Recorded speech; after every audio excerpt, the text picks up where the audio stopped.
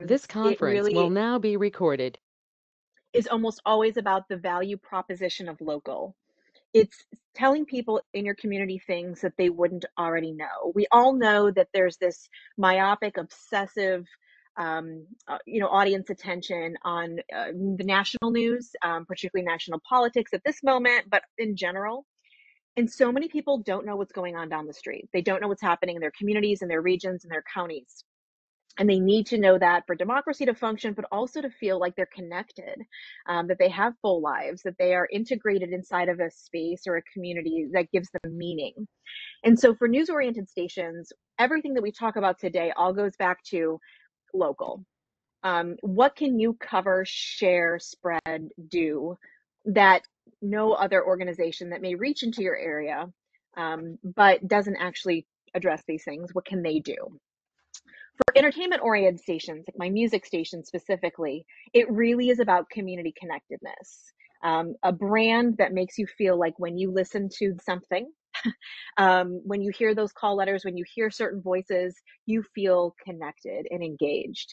And what I will tell you is that this is what digital media does the best. What we call legacy media, which is, technically print, TV, and radio, they tend to be unidirectional, right? We're giving people a product. But what digital allows us to do is to really enter into this conversation where we are hearing back from people more quickly than ever we had before. So just to have that frame as we go into hearing about these tools and strategies, what can you give that no one else can give to the local, or how can you help people connect to their community and to each other?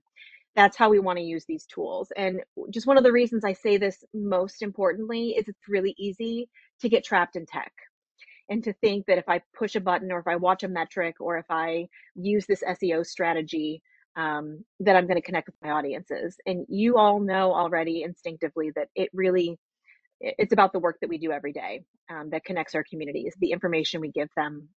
And so I just want to keep the focus there and let the tech be a help and a support and an entryway into what we need to do. So let's just start really quick with SEO and analytics. And then after each of these sections, I just want to take some questions for sure. So if you've got some specific questions or thoughts, I'd like to hear those. When we talk about SEO and analytics, there's really just one purpose. Search engine optimization, meaning that they will run across our content first online versus our competitor or that random guy who's blogging from his parents' basement or disinformation. We want them to run into our good stuff first when they are looking for things. And that's what search engine optimization allows you to do. It essentially allows you to move up to that first page of Google, knowing that most people don't go past that, or allows you to kind of reach a broader audience. Analytics is in the backside of that. It's seeing how successful you were with your SEO. So analytics is kind of saying, okay, what is my audience clicking on? What are they seeing? What are they spending time with? And all of you will have different things you want to kind of watch and measure with analytics, but it's kind of the front and back end of drawing in audiences, watching their behavior, making decisions then to build loyalty and relationship with them so that they do come back and then they enter into the cycle again, right? And so we just we want to trap them in that beautiful thing that where we're communicating with them and they're communicating with us. So let's talk about SEO briefly, and I'm going to give you some big thoughts here. Search engine optimization is at a really weird point right now. So if you are advanced in this area, you are probably using your content management system or the website tool that you use to put in keywords and tags and categories, and you're looking at your H1s, your headlines, and you're writing in, maybe you're looking at Google Trends and saying, okay, oh, this word is trending. Let me put it in my headline so I'll get more people on Google. It used to be decently straightforward that you could implement a couple key steps with SEO, like headlines and tags and things like that, and you could get people to your digital products. SEO has changed dramatically just in the past 6 months. And I think it's important to use and think about SEO if you are a heavy SEO user as another tool in the toolbox, but we should not ever put all of our faith in that box. We should really be thinking about lots of different ways to get audiences to what we're doing. So the best practice with SEO is to figure out, and then I'll tell you what the wrench is in a second, is to figure out what language people are typing into search engines so that you can benefit from that language as well. So one of the best and easiest ways to do this is Google Trends. Google Trends is a free tool that anyone can use if you're not familiar with it, and it allows you to track what language is happening most frequently across the internet.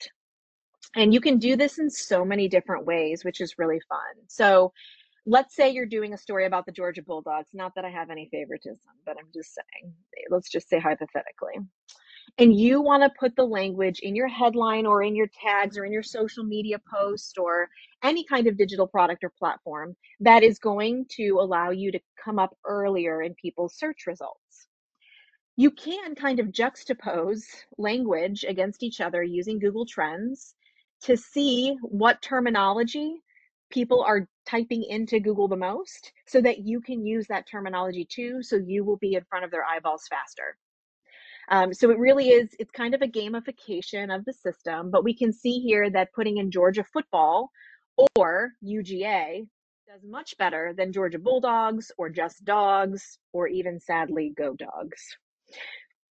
So this gives us a sense of what language we can use. And these small little changes in how I write my headline on my web story, how I put language on social media, it all drives people closer to your content. Because if they're putting in that exact phrase when they're searching and you have that exact phrase, it's going to be a match. You're going to come up higher.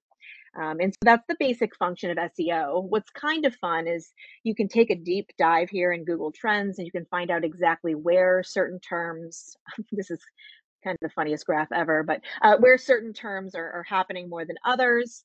You can even find regions or other things they're typing in order to, again, try to capitalize on that traffic that's already running around on the internet and allow you to draw them toward what you're doing. So that's the goal of Google Trends. We can also pay attention to what's trending right now. So in the past 24 hours, this is what people are typing into Google. And of course, we can kind of see why some of these things are happening. Other ones may be a little bit more suspect. We can also kind of drill down and look at specifically what's happening in Georgia in the past. Wendy Frosty flavors. Now I'm curious. I wonder if they're introducing a new one, right? We can see what people are talking about and then capitalize on it. This is also, by the way, a great way to get story ideas. But using Google Trends is kind of the gold standard when it comes to thinking about SEO.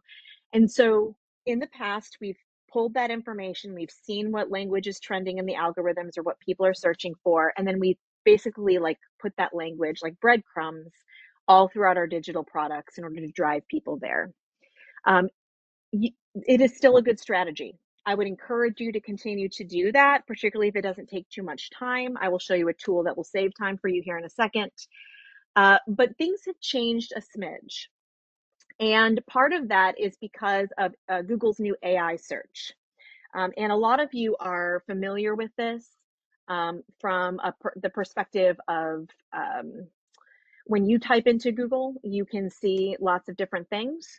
A lot of you, it was in beta for a long time, but now it's kind of out for the masses. And it essentially takes, it crawls the internet and it takes all the information and creates a cute little paragraph. So for instance, in central Georgia today, I've got a weather forecast. I also have a crash, burglary suspect. It looks like a CEO was arrested, and damaging wind occurs 19 days per year. That's kind of a weird one, right? Now down below that, I get to MAZ and write some stations.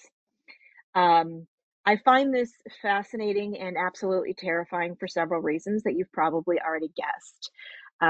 A lot of people with this new AI integration into Google search are going to read the AI generated wrap up and they will not click on our stations. They will not go through to where that information came from. Now, they do have these little links that are supposed to give us a sense of where they actually got the information. But again, we're talking about a burden of proof, like that's an extra click, right? So I don't know how often or how dependent people are on moving through and actually resourcing this stuff. So the integration of AI summaries into Google searches really kind of turns SEO on its head. If people are going to see this first and if this is what they're going to believe, which by the way, there's a really good chance that some of the things here are inaccurate because AI is not a real human being. Then we have a problem.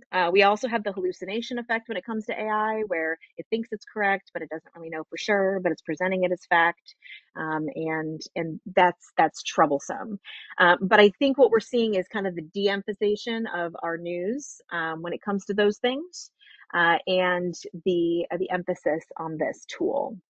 So my encouragement for you is 100% absolutely to keep using SEO when you can. But I think we do need to be cognizant that AI is kind of changing the game a little bit. And we have to think about other ways to make sure we build loyalty with our audiences, besides for just trying to game that trend. One tool I want to show you very quickly is called Yeseo. And it is a plugin in Slack, if any of you use Slack, that allows you to, I was signed in, but then my sign in came out. So give me just a second to pull this up. It is an app in Slack that allows you to put in any story or any content that you want. It runs it through both AI and Google Trends, kind of at the same time, which is pretty neat. And this is a lot of workspaces, y'all. I really need to work on that. And it will essentially give you an option. So let me just show you how it works. It's down here as a Slack app. And I can put in a little, it's called prep. And then it will allow me to, let me just pull this taxidermy story that we did for the Oglethorpe Echo. It'll allow me to put in any text I want, and then it will think about where I want to run it. Sometimes it will do the county of Georgia, so you have to be careful with that. It'll ask you how quickly you want to have something ready, and it's going to run a report.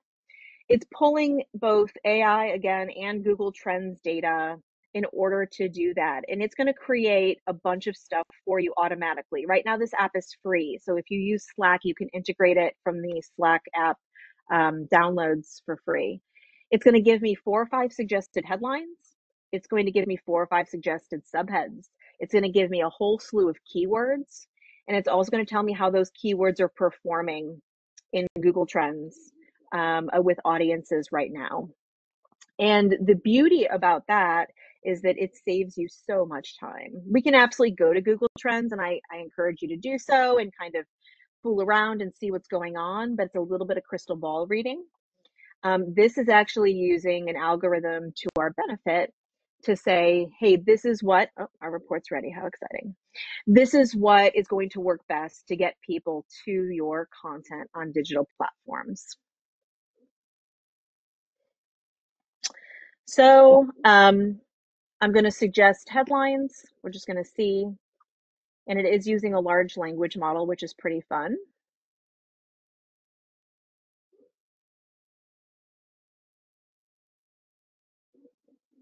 It's pulling out keywords already about when that's actually there. And here are my headlines. I can also get descriptions and I can get subheads. But all of these have the right language to perform well as SEO driven Google Trends headlines. So I would encourage you, if you do use Slack, this is kind of a time saver. It's a free and easy tool to integrate SEO without going into Google Trends every time you want to do something. But at the same time, I think it allows you to kind of think critically about the words that you're using and what that may do to engage your audiences. Any questions on SEO as a concept, or things that you're seeing, or questions that you have?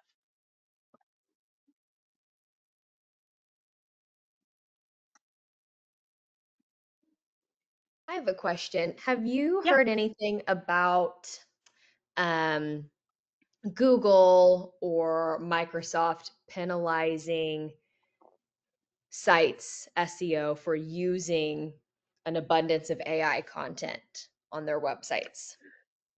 Right. So, I mean, this is a great question, Mackenzie. There are two things that are happening right now that affect us from the penalization standpoint. The first one, unrelated to yours, is that news organizations, social media, particularly with Instagram and Facebook, are being downgraded in the algorithm. So that is one thing to keep in mind. Any content that you put on social media through Meta, they are now preferencing personal accounts over organizational accounts, particularly sharing news. And that's not something we can control, which is why we never want to put our eggs in all in the social media basket. So that penalty is active and existing, and I'm seeing absolute direct results from watching that happen. But yes, the second, and I haven't done a lot of reading on it, but I've absolutely seen chatter, particularly in the professional sphere, about AI driven content being seen as problematic. Now, what's interesting about that conceptually is that you can't really, there's not a foolproof detector for AI content. We have some tools out there that say they can detect AI, or that look for kind of key markers. But it is very possible, and I've done this with our students before, to put two things up in front of anyone and say, is this AI or not? And people struggle. And as AI improves, we're going to see more of that struggle. So I have absolutely heard that. Of course, proprietary companies are not going to tell us that probably outright. But I do think that there's a general fear about AI content becoming too much of what we would find when we would Google, Right. right? So that when we type in anything, if 75% of it is AI generated, then we're talking about a huge trust issue conceptually. So I Right. think that's where they're coming from with the de-emphasization, but I think it's really, really um, almost like a misnomer to say, hey, we can find it and like tell the difference. I just Yeah. don't know that that tool exists. Great Yeah. That's question. good anyway. Any other thoughts or questions about SEO? Are you all using it? Do you have any questions about? If not, we can move on. I do have a question. I had to step away from my desk when you were using Google Trends. Yeah. You were searching Georgia football. Did you just put that in the search engine and that just popped up?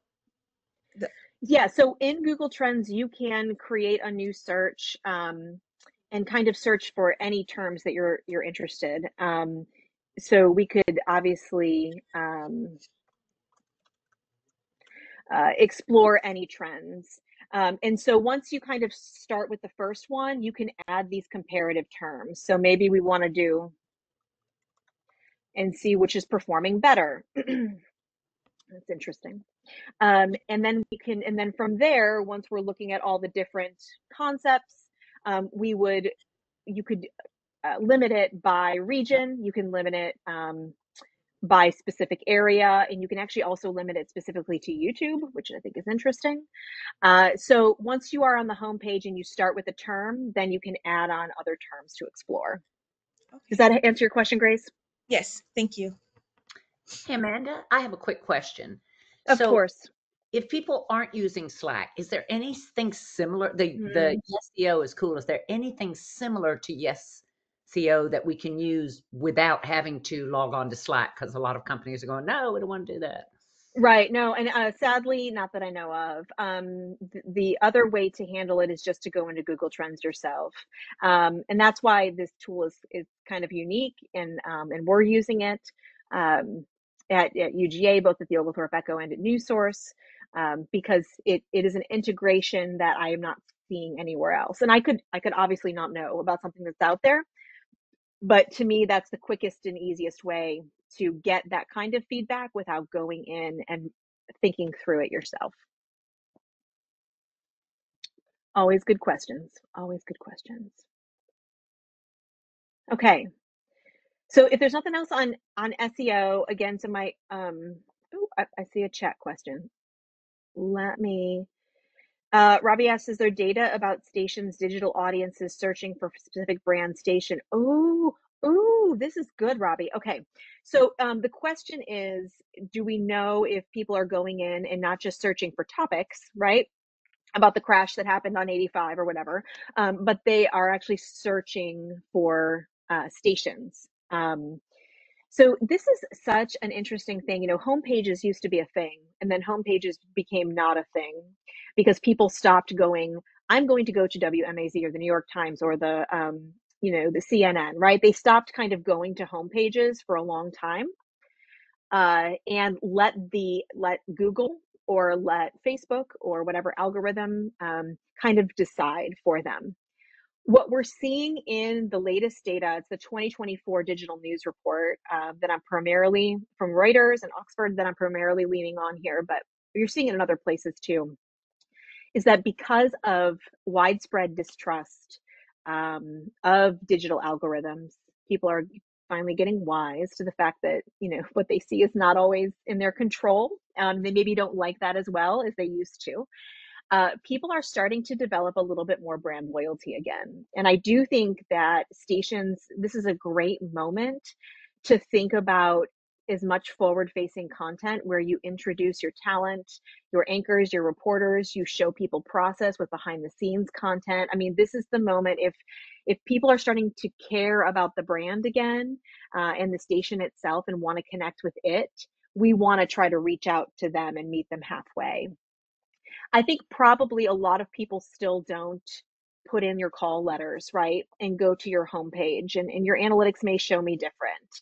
I don't see a lot of movement there, but I can say that they may be looking for a brand they trust, right? Inside of that Google search window, which is again why you want to get up on page 1 if at all humanly possible, because very few people click to page 2.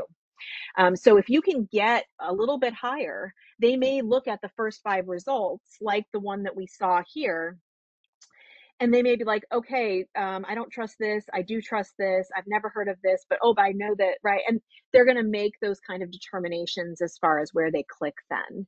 And I think that is worth, that's worth trying to capitalize on SEO, but then also continue to build really good relationships with your audiences in other ways. Great question. I'm encouraged by the data and the research I see in that area. I want to pivot very quickly, or not very quickly, but I want to pivot to analytics. Again, this is a very deep topic that we could probably spend lots of time on. But I want to kind of frame this in the how can it work for you context. So the purpose of analytics across any digital product is in order to understand audiences' behavior. It should never tell you what to do. It should never be something that your reporters or the people at your station watch like a hawk, right? We've had news organizations in the past that have done that, and much to the demoralization of the people involved and to some degree their demise. None of us are going after clicks for click's sake, but it really is a really nice piece of the puzzle to say, wow, people are really interested in this, or people really spent a lot of time with this piece or this video, or and it allows us to just understand our audience better. I think of it like just another part of the conversation. So, you know, my larger question is how much are stations, and we work with a lot of them at the GAB, how much are they using audience data to really drive what they do and also to help support revenue? And I think that there's a really good argument to be made that you can really figure out where people are spending time and then try to monetize those places and those stories and that kind of coverage as well. So I think it can work in both aspects. So when it comes to analytics, there's lots of terminology, and I put some terminology kind of here on this page. These are kind of the keywords that you need to know. There's more. analytics is kind of the whole shebang. Metrics are specific little things that you're looking at inside of the analytics.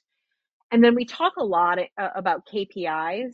Our students coming out of University of Georgia are trained in this. There's specific metrics that you want to focus on. So please hear me when I say you should not follow all the things. You should not be on all the platforms. You should not cover every story. You should not, right? I mean, no one can do a quality job at doing everything all the time.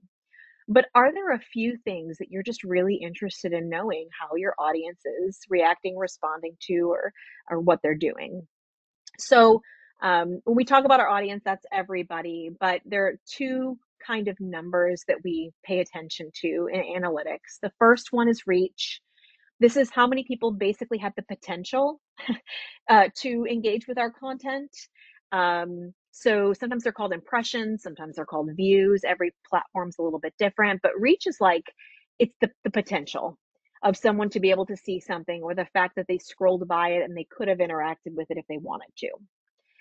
That number was something we heavily leaned on when analytics first came out. And then we realized that was probably not really good, because like your 5-year-old nephew or niece could grab the phone and spend a lot of time scrolling through, but that doesn't mean you've actually reached anybody.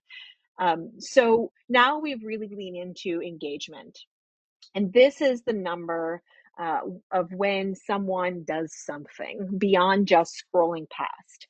It can be anything. Engagement is a kind of a broad tent: shares, likes, retweets, quotes, emoji reactions, comments. But engagement is that level up where someone actually takes a minute and wants to do something. Side note, in general, on digital platforms, basically everything we put out there should have a call for engagement. That's what makes digital worthwhile. If we're just copying and pasting our headlines or our information or our photos or our videos and we're just putting them on social, everyone's just going to scroll past. If we ask them a question about the video that they just watched, if we ask them to share one of their own pictures from the event, if we ask them to react with a specific emoji, or vote in a poll, or share the content with a group that might be interested, all of a sudden we'll get more engagement. People are so inundated with content right now that they don't always know what to do besides for keep scrolling, right? It's an endless algorithm. And so it's important that as a station, you kind of prompt them. They may not react the way you want to, and that's fine, but at least give them an idea of how they could engage with you. And I think you'll see those engagement numbers go up, and that's really what we probably want to watch more than anything else. Two other things that we're interested in: one is called the bounce rate. That is the percentage of people who just look at one thing on our website and then leave. So they found us through like an SEO, right? Like we ended up on page 1 of Google. Great. They go to one article and then they leave and like never come back again. We want bounce rates are like golf rates, right? Or golf scores. We want them to be low. We want people to, once they're on our digital product, we want them to kind of hang out, kind of look at stuff, right? Click other things. So we can do lots of different things in social strategy, and my students and I can work with you on that, on how to like keep them with us. But we do always watch our bounce rates, because that's an interesting, did they come for one thing and leave, or did they become a loyal part of our audience? And then of course, we're always interested in demographics. Who are the people who are engaging in this content, or interested in this story, or listening to this podcast? We're always interested in that, and analytics can tell us that, which is great. So, analytics come in lots of okay, great. Analytics come in lots of different ways and places. This is Google Analytics. I guess we're unchecking all and saving, because that's a new thing. And I'm not going to give you a primer on Google Analytics specifically right now, but again, we can work on that. I would love to work on that with you, and so would my students. But this is one of those things that if you've got a newsroom, I would keep like a monitor kind of going with possibly this real time or something else. And you can actually just see what people, so this is the Oglethorpe Echo. It's a news organization that is run out of the University of Georgia. We can see that we've got 6 active users in the last minute. We can also see where they came from, Facebook, we can also see exactly what they're reading. This obituary, this historic mills thing, a police station story. That was a nice profile we did on somebody. So we can get so much information that can just be kind of on in the newsroom that we're just watching. And I think particularly for digital, that is really encouraging, right? Like, oh, someone's looking at my story right now. And we will have hits from Dublin. We'll have hits from, I mean, all kinds of different places across America because of SEO. And that's, again, just really kind of fun to be able to see who is doing what and what's happening. But we can also just get so much data about what's being read and what people care about and how long they are spending on these things. And so we know that in Oglethorpe County, the drama over the jail and a possible new truck stop, goodness and mercy, is causing some headaches for people. And these are the stories where people are really getting engaged. So do you know what we're going to do next week? A follow on the truck stop story. And so we can also talk to the owners, talk to the Chamber of Commerce, and think about monetizing, right? I mean, there's lots of different ways that we can employ this data. It doesn't have to be super fancy though. And so I will show you the very, very lo-fi. This is a Google sheet, the way that our students track things. It looks big, but it's not. So for every week, we look at all of our digital products, Facebook, Instagram, YouTube, our website, and our email newsletter. And we just look at 3 things. Our audience grew or no change. How many active users? How many simple engagements of any kind happened on that platform, any comment or anything. And then the stories that are doing the best, the content that people are really resonating with. And what's always interesting to me about when I take a little bit of time and I spend some time with analytics is what's working on Facebook is never what's working on YouTube. And what's working on Instagram is absolutely not what's working on the website, right? And so a lot of times, because we're short staffed and because we don't have a lot of time, which I completely understand, we end up throwing everything on all the platforms and products. And we end up actually spending more time than we need to doing that.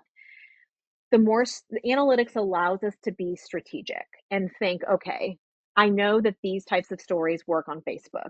I'm just going to post that story. I'm not going to post every other story that we did, or any other piece of information. Or I know that the giveaways really work well on Instagram. I'm going to spend my time doing that. So being strategic hopefully will save you time. You will know where things are performing well and where to put them, and then you can make choices based on that. We've already kind of talked about this, but the monetization note, if you know that certain types of content or certain types of stories working well on certain platforms, then you can monetize that better. And you've got data to prove it, right? So, I mean, that's a lot of us come from time when we didn't have this information. I remember just going, I hope they like this, what's on the front page, right? I mean, like that's all we had to go on. This allows us to have a data-driven decision, and not all of our decisions should be driven by this data. Kim Kardashian is always high in Google Analytics. It doesn't mean I'm putting her as, in my A block or, in my afternoon drive radio slot. But it does give me a sense of what the audience is doing, what they're thinking, and then how I can really capitalize on that and give them the information they need. Any questions or thoughts about analytics? We had a question in the chat from Kathy. Oh, let me get that. Thanks, Mackenzie. You're great. Okay.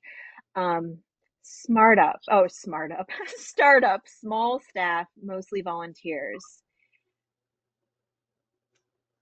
Oh, yes. Oh, Kathy, let's talk. Kathy, I would love for you to apply for the Digital Natives program. I'll give you the link at the end. And this would exactly be something a student could come in and set you up. What's cool about Google Analytics specifically is once you get it set up the way you want, tracking the KPIs, the things you want to track, it will email you a report every morning. So you don't have to go in there and click buttons and find stuff. It will actually just give you the numbers you need, and you can put them in a spreadsheet, or you can just look at them and discuss them at your, your monthly meeting, whatever it is. But we can absolutely set that up for you, and our students are really good at that. So pay attention when I talk about the Digital Natives program, because that is something a student would love to help you with. Dr. Bright, I had a Yes. question. So you've had the Digital Natives program going on for a while. A lot of my students are some of your students that have been there, and they report back on how different organizations operate and integrate all this Right. information. Very small staffs, you optimally, maybe, although I'm not sure about this, you would have someone dedicated to this. But I have begun to wonder if you've noticed some newsrooms that have designed or developed a workflow that makes this top of mind for everyone. In my dream world, every reporter is setting up this report for all their work, so that this Oh. becomes integrated throughout the organization. But have you seen any newsrooms that have found a particularly good workflow for this that integrates this throughout the newsroom? So there two, maybe three things that I've seen, and I think we always want to be cognizant of small staffs, not a lot of time, and we can't hire somebody extra to do this, because I think that's where most people are at. So given that context, and with that in mind, number one, I think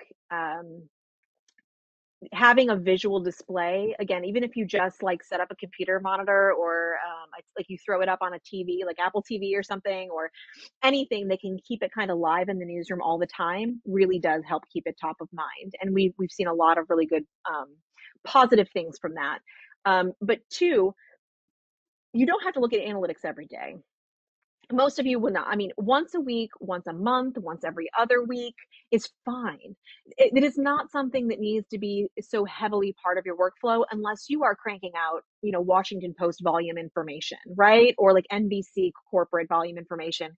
Chances are you can look every other week or once a month even, and just determine trends and think about what your audience is doing critically.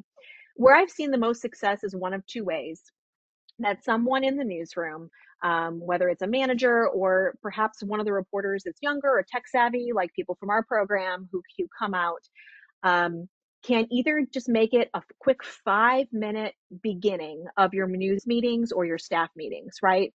Where you go in and no one needs to read the chart to anybody, like, and tell them all the numbers and the metrics. People's eyes will glaze over. But they just said, I spent 10 minutes with the analytics for the month. Here are the 3 things you should know. 3 bullet points, and that sets the tone for the staff meeting for the day. Here's what our audience is doing. The other way to do it is doing through whatever intercommunication channels that you have, whether it's email or something like Slack or Microsoft Teams, or, and just have someone once a month, once every other week, do a quick, here's our analytics. Maybe you can link them to the bigger report if someone's feeling nerdy and wants to sift through the data, right? But ultimately, just here are the 3 big things I pulled out of the data for this month. And then just communicate that to the whole staff, right? Versus, whatever communication channel that you use. I think that kind of putting it in the workflow consistently, which is what I hear you saying, Dodie, like making it something that we do, not every day, but consistently enough, will keep it top of mind and help us remember that we're serving audiences that have feelings about things. And they're interested in things sometimes that we're not interested in, or vice versa. And so I think that helps. Thank you. Any other analytics questions or thoughts before we go on to emerging tools? Okay. But obviously, feel free to put it in the chat as well. So it is a brave new world, and it's not just an Aldous Huxley book that I read like 4 times because I really liked it. It is. I direct the innovation lab out of UGA, and Dodie knows this. And I am absolutely enamored with all shiny new things, and it is hard for me to keep up now. I mean, things have grown so exponentially. The tools are emerging new all the time. But We do have a digital strategy guide I'll talk about at the end where I'm constantly updating. And so I would encourage you to get a copy of that. But just know that if you feel like, oh my gosh, I have no idea like what's going on in digital media, we are all feeling that way. It is happening fast. So what you want to do with this part of the session is just keep your ears open for like a tool or two that you may want to just play with, right? That you may think, hey, this may be cool. We could integrate this. This could work for my station in some meaningful way. But do realize it's happening at breakneck speed right now, and that's okay. I think eventually we will probably settle into a few key ideas. So I want to talk about the elephant in the room first. I'm almost tired of talking about AI, right? Like, but it is obviously a huge part of what we're doing. This is a part of a screenshot from Associated Press's AP initiative, and they are doing some really nice things about tracking where it's using and how it's being used in newsrooms, AI specifically. And I'm going to show you some tools that are allowing these things to happen. But the thing that I would encourage you the most with these emerging tools, specifically with AI tools, is that they need to be helpful to you. There's lots of stuff that will make up lots of stuff or create things that aren't true, and we should feel uneasy about that. But there are a lot of things that should make your workflows faster and easier once you get it under your fingers, and should make your job a little bit lighter, but still be ethical. So, of course, the most important thing about AI use is that we're transparent. You cannot just put AI people randomly in places or AI content randomly in places or images without letting your audience know. And this is the journalism professor and me talking. We have to be so, so, so careful and so clear, because the use of AI can help our workflow and can help us do more for our communities, but it also could basically destroy the trust that we have left. And so being thoughtful about these integrations is of utmost importance. I'm going to show you some of my favorite tools right now that I think are the most interesting or useful. But again, with the caveat that if you're going to use them in any way that creates content that faces an audience, I would please, please, please disclose it and just say that AI was used as part of this. So just as a quick primer, just in case anyone doesn't know, there are two types of AI running around out there.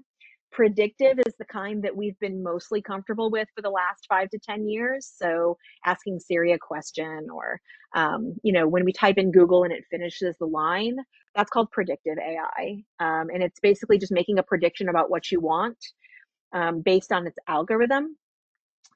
Predictive AI seems okay, but then came generative AI.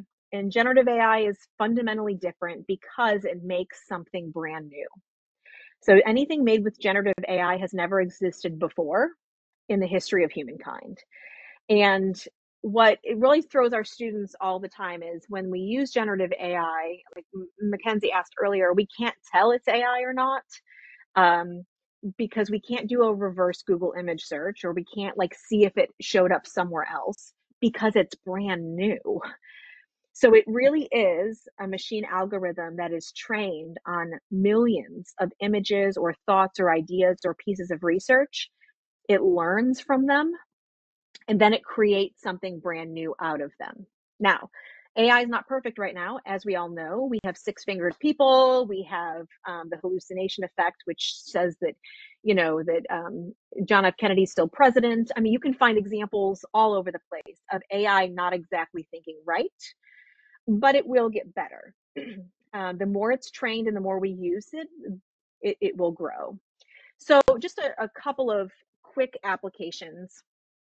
Our students use Otter, which is a transcription tool, basically like they use AIR. It is their favorite thing of all time. But Otter actually has a lot of AI integrations, which is kind of fun. And it will allow you to it will allow you to chat with it.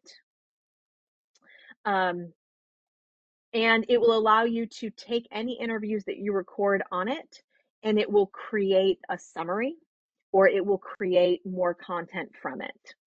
And so um, just so you all know, it is a really nice way if you've, recorded some sound or you've done an interview to help think through and to process what the big ideas were.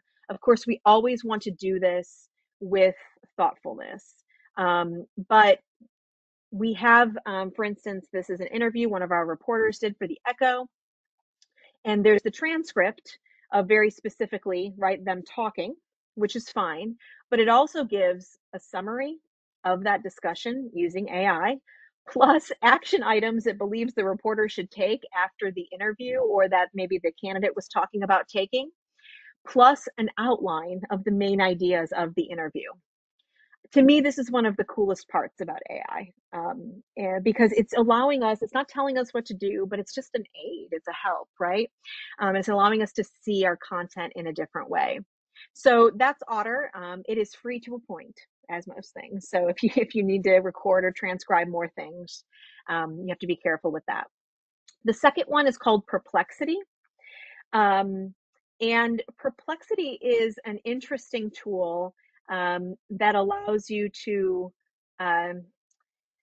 take deep dives from a research perspective. So it's kind of like that geeky friend that you have that reads too much about everything. And it will allow you to ask kind of high level questions or research based or conceptual questions. And then it will essentially scrape all of the research and information out there and give you kind of a high level understanding of a complex topic.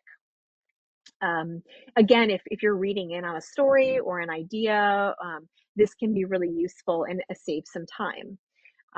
Again, you never want to put all of your eggs in this basket, right? Because it's AI and we know it can make mistakes, but people again are finding this more and more accurate and more useful to really understanding, say, the concept of longevity very quickly.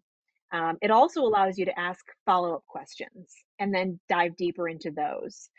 So I have found this really useful when I'm trying to quickly research a concept. That's a fun AI tool.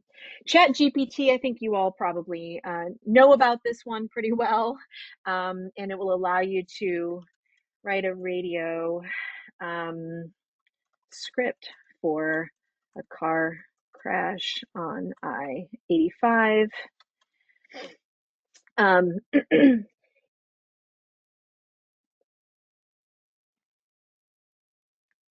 It is a little freaky how it even tries to put in that sound, right? This is a tool when we're talking with our students from a journalistic perspective specifically. Is a starting point. It's a brainstorming tool. We would never say use these scripts, but we all have times when we get some writer's block or, we feel like, how could I phrase this differently? Also, we have put code, like actual like website code into ChatGPT and it will correct it for us. And it's lovely in that way.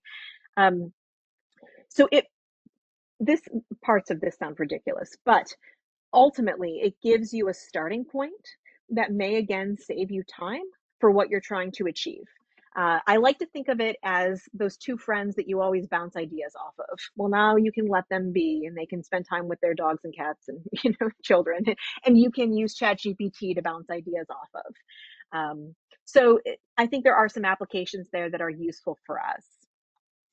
DALL-E is a visual version of this through OpenAI. If it will open, it's a little bit gimmicky sometimes. OpenAI is a really scary but good. They're doing both video and visual ramifications for what they do, which I think is great. But these are all images made with DALL-E that were based on prompts. So what's interesting is you can actually read the prompt, a photo of a Samoyed dog with its tongue out hugging a white Siamese cat. So someone typed that into DALL-E and they got this picture. What's important to remember here is that the dog and the cat don't exist.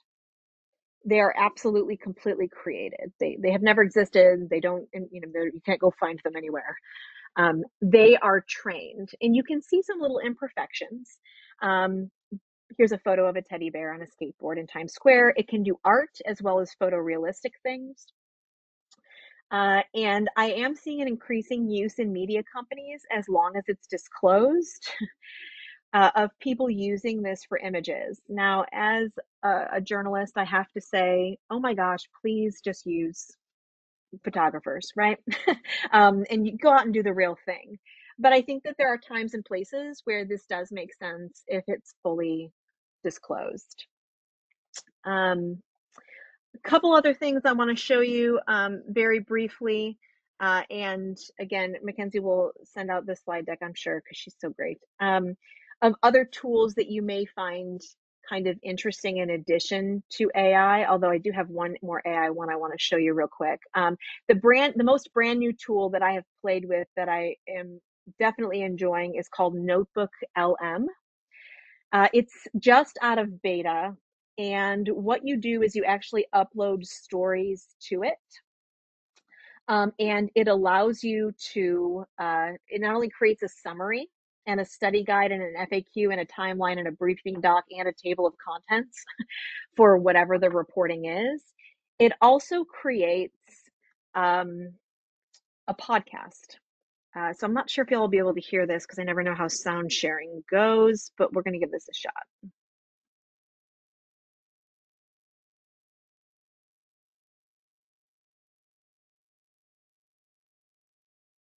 Can you all hear that? No. I always hate audio controls here. What I will say is that it is essentially creating two people talking about your issue, which is fascinating. I would encourage you to check it out. My 12-year-old thinks it's the coolest thing that she has ever seen in her life. But it also allows for you to ask questions and someone will talk back to you just based on being trained on this story. It's probably one of the coolest AI implementations that I've seen in a long time. We had a couple extra questions, and so I'm just going to very quickly talk through some of these tools. All of these tools are visual in nature and interactive in nature because people do love clicking things. And so we use a tool on a regular basis called Headliner that allows you to create, just upload audio and then create captioned or this kind of voice wave, and then embed this on social media. Headliner and a similar program called Audiogram are amazing tools specifically for radio stations to be able to share a visual component, and especially on digital platforms, and get a little bit more engagement. And this is free, again, to a point. But you just upload the audio, you actually add the image in the background, or you can kind of design the way it looks. And then what's really neat about this is it allows you, or it actually automatically does the subtitles. You can go in and make changes if it hears it wrong, but it does those automatically, which is pretty neat. There are several other tools that I would kind of encourage you to take a look at. Some basic data tools that are free right now called Data Wrapper and Flourish. They allow you to make basic bar graphs and charts, but also more advanced things that are interactive, that you can use to explore. And then there are some fun tools that allow you to build things, say, on your website that have almost like an immersive experience to it. And so this is a tool called Adobe Express, where someone took a story that had photos and video and audio and made it like a scrolly telling piece. And the thing that's really amazing about some of these free tools is that they don't require coding. All you do is drag and drop the content into them. And so I would encourage you, if you want to play around with any of these tools that you're seeing right here, they'll be linked in the slides, and you can do that. But these again are also really amazing ways for you to connect with our students, so that you can have them say, hey, I really want to look at one of these tools. Can you sit down with me and look at that? So last quick pitch here. We have two programs that allow students to help you with any of these things. We have innovation fellows that are with you for, it says 1 semester, but it's actually 1 year now, 1 year. And we place a couple of those every year. So if you're interested, there's an application at this link. It's on the GAB website. But we also have upcoming, just in a few weeks, the Digital Natives program. This is where students spend a few days or to a week in your newsroom and help you achieve a very specific digital goal. So Kathy, I would love to see your name on that list. That's the link, or you can just Google Grady Digital Natives. Our application deadline actually is November 1st, and then we're going to place 5 students in stations and newsrooms across the state. But if those don't work for you, you can always schedule time with me. So on the GAB website, there is a place and a way for you to grab 30 minutes with me, and we can talk through strategy or whatever you want to regarding SEO, analytics, interactive tools, AI, or just about anything else. Okay, Mackenzie, are we at time? Oh, where she's gone. Okay, I believe we are at time. Any last questions I can answer? Obviously, if you need to log off to go get a sandwich, I fully respect that. Are there any questions or anything I can answer right now?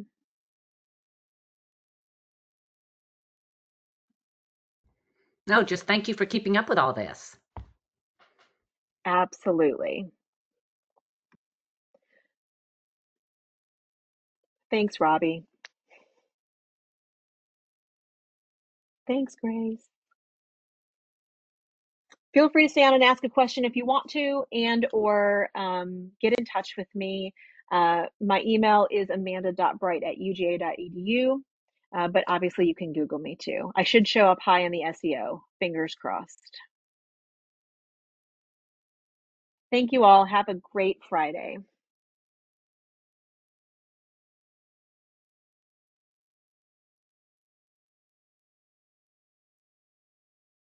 Real quick, Amanda. Yes, I'm Kathy. very We are good. not, yeah, we are not a newsroom. We're an entertainment. We're a Catholic radio Yep. station. Is it still okay to, okay. I It should still absolutely apply. is. Yes. Okay. Yes. And I don't know, I don't know how many applications we're going to have at any time. You never know what the pool looks like. But typically, what I do in that kind of situation, I just ask my students. I'm like, hey, is anybody like excited about working with? Because we've worked with a Christian radio station before and a Christian TV station before, and so Okay. some students are like, yeah, sign me up, right? Yeah. So if we can find somebody who's interested and you are happy with, for whatever your goal is, then no problem at all. We want to help everybody. Okay. All right. Well, thank you so much. I'll look that up and fill that out. Great, thank you. Okay. Bye-bye.